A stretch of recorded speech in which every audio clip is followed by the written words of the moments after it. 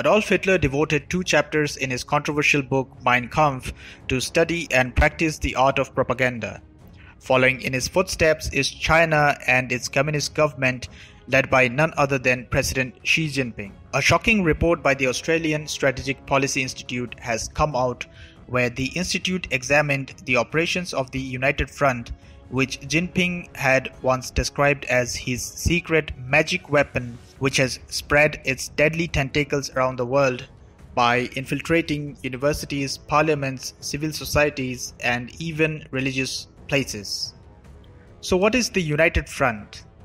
China uses the United Front to co-opt and neutralize sources of potential opposition to the policies and authority of the Chinese Communist Party inside the country as well as outside. Simply put, the United Front is a coalition of groups and individuals working towards the CCP's common goals against its enemies to pin them down. These operations are mostly covert and deceptive, and they spread beyond China's borders. The report mentions that these secret Chinese operatives are on a mission to infiltrate and influence almost every aspect of Australian life, from politics and business to the media.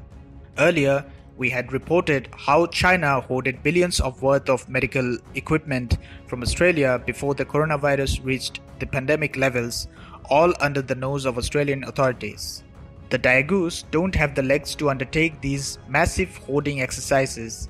It is the United Front that pumps in the resources and the money. In the wake of coronavirus pandemic, which has alarmed nations across the globe about China's misadventures, Australia has been at the forefront fighting Beijing. The trade relations between Beijing and Canberra have deteriorated to new lows as China continues to strong-arm the kangaroos. Now the Scott Morrison government is waking up to the threat of the United Front, which has infested the country. The report stated, the Chinese Communist Party's attempts to interfere in diaspora communities, influence political systems, and covertly access valuable and sensitive technology will only grow as tensions between China and countries around the world develop. Wang Yang, the fourth-ranked member of the Politburo of CCP and one of Xi Jinping's closest aides, runs the United Front Work Department. The covert organization has been in existence for a long time, but in a globalized world, the scope and scale of this surveillance machinery has evolved. Conventional wars are costly, and more often than not, the results are not beneficial for any party.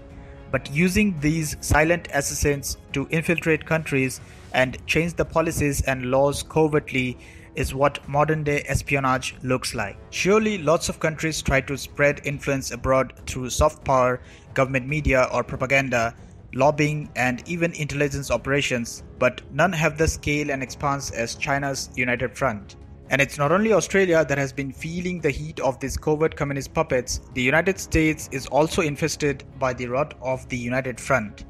According to a Washington Post report, wealthy members of the CCP's political organs, including former Hong Kong Chief Executive Tung Chee-hwa, oversee United Front's work by throwing money at foreign institutions that are willing to toe Beijing's political line, including US think tanks and even media organizations. With media reports coming out about the menace of the United Front and its workers, the Republican Study Committee, a group of 150 Republican lawmakers, on Wednesday released a report that spelled out its national security strategy and called for sanctions on all top officials in the CCP's United Front Work Department. The reason Republican Study Committee spelled out a report is because the United Front has been hurting the American cause by infesting its institutions from inside.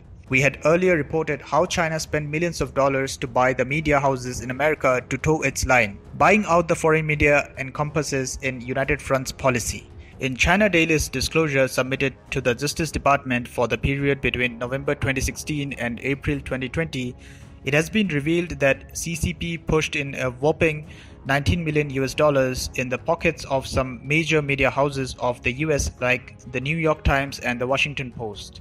The United Front undertakes heavily resourced campaign to acquire sensitive US technologies and intellectual property through the secret agents who masquerade as students and workers and come here to study and work. US President Donald Trump, as a security measure, had banned certain Chinese students from studying in the country by issuing a proclamation last month. A Chinese professor who taught at the University of Texas was charged with stealing state-of-the-art technology from a Silicon Valley firm late last year. He had turned out to be a secret agent for Chinese tech major Huawei, which is blacklisted in the United States over security concerns. Confucius Institutes on dozens of US campuses have long-standing and formal ties with the United Front Work Department. The FBI, Department of Homeland Security, and cybersecurity experts had warned in early May that Chinese hackers were trying to steal research on developing a vaccine against coronavirus. These hackers also come under the purview of the United Front. The menace of CCP's United Front existed before COVID-19 too, but its growing threat must be curtailed after we have seen the Chinese influence over the world in the wake of a pandemic. Subsiding political and international borders, countries need to work together to curtail this demon that is faceless and shapeless, yet is staring right at us and inflicting harm on our nations more so than ever.